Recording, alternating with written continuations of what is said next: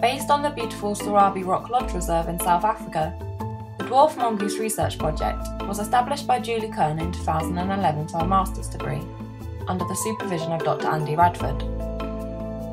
In collaboration with the University of Bristol and the University of Pretoria, the project seeks to explore the interactions of these highly charismatic social insectivores.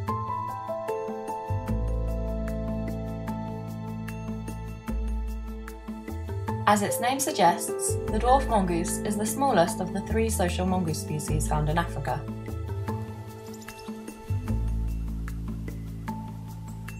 These group-living mammals inhabit dry open woodland and grassland savanna, where you'll find them foraging for various insects and other invertebrates during the daylight hours.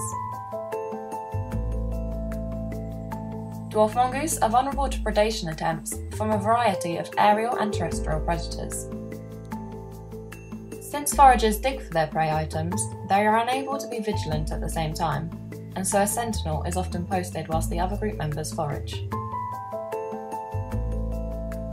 If they detect a threat, an alarm call is given to alert the rest of the group members. This call not only signifies danger, but also indicates the type of predator and urgency of the situation. In fact, they also respond to alarm calls from an array of bird species, such as hornbills and grey go-away birds. The close-knit social dynamics of these animals influence many aspects of their daily lives and make them an ideal study species for behavioural research. Within their family groups, there is a strict dominance hierarchy, with one dominant male and female and several subordinate helpers of both sexes. Usually, only the dominant female will reproduce, while the rest of the adult group members help raise the offspring as part of a cooperative breeding effort. This involves taking in turn to babysit and providing nourishment for the pups to grow. Some subordinate females even lactate and suckle young that are not their own. All group members participate in a wide range of social interactions, such as grooming, territorial defence, and play fighting.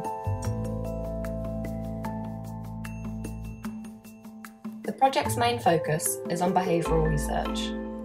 We work with 8 habituated dwarf mongoose groups, ranging from 5 to 17 individuals, each identified by discrete blonde dye marks on their fur.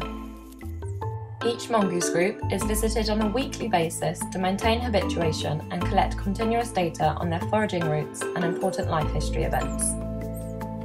We have also trained the mongoose to climb freely onto a set of electronic scales, so that we can record their weights several times a day. We are currently carrying out non-invasive experimental research on such varied topics as acoustic communication, intra-group relationships, and scent marking behaviour. If you are interested in the work we carry out, please take a look at our website and like our Facebook page for regular updates.